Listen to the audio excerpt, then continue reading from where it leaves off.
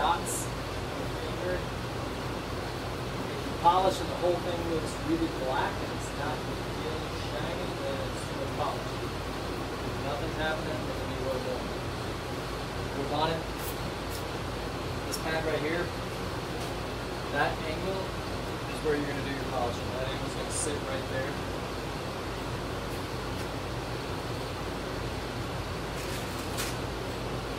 Just need the weight of the polisher or less.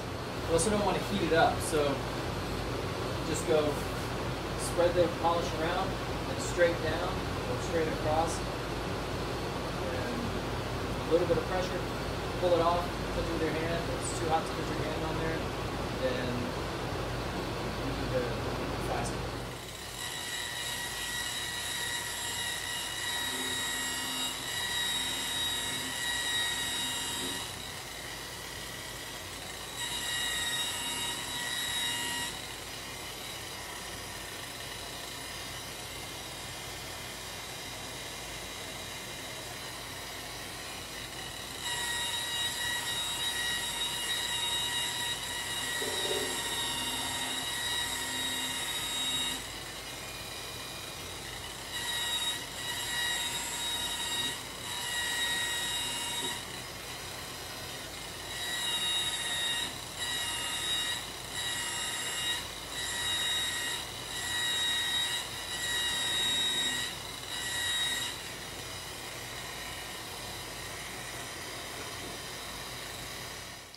Spread the compound around with a buffer, then polish in straight lines.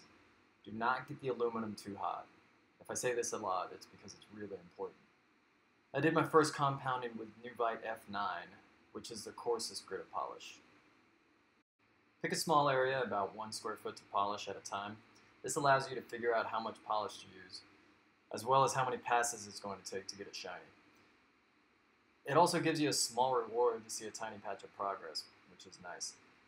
If you try a bigger area, the polish is likely to dry, causing extra work. The main goal with the initial compounding is to remove corrosion and round over any scratches.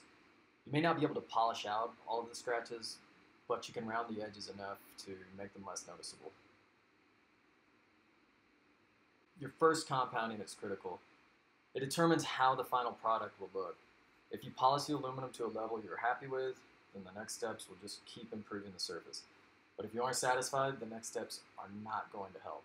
You have to have a good base for the following grits of polish. Once you're done compounding, you want to remove the excess polish while it's still soft. I use cornstarch and a microfiber towel. If the polish dries on the aluminum, you'll have to repolish it or use mineral spirits to get it off. Reinforce any small pieces that aren't attached to your Airstream or fuselage. That way they don't get damaged while polishing. The buffer has a lot of horsepower, which you need to be aware of.